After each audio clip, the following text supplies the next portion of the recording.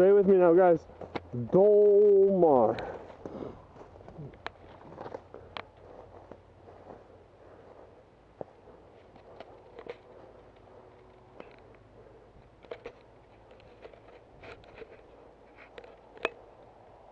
Check it out, that's what we were able to accomplish.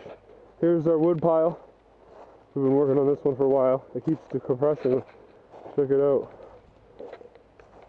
It used to be almost 20 feet tall. I measured it once, it was 22 feet tall. It was 28 feet. Well, it's about 7 now. Oh yeah. So, we're out of fuel, as you can see.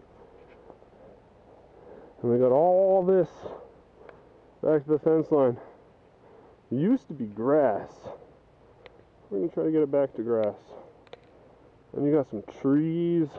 You think this thing will handle a tree or two? Can't wait to find out. So I'd like to take a second, thank Makita for purchasing DOLMAR. For those of you guys who don't know, DOLMAR's the best.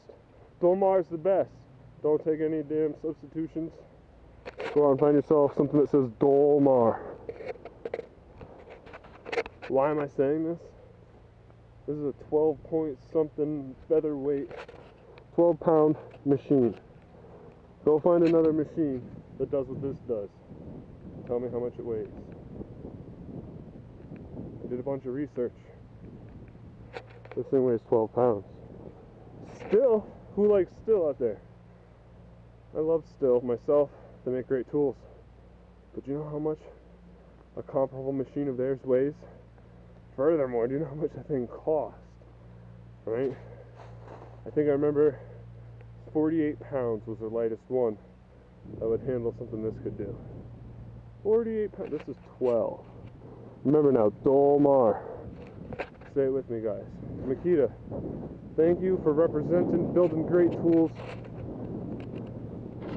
I'm not always a fan of Makita. I'm a huge fan of DOLMAR. I'm a huge fan of Makita for buying DOLMAR. But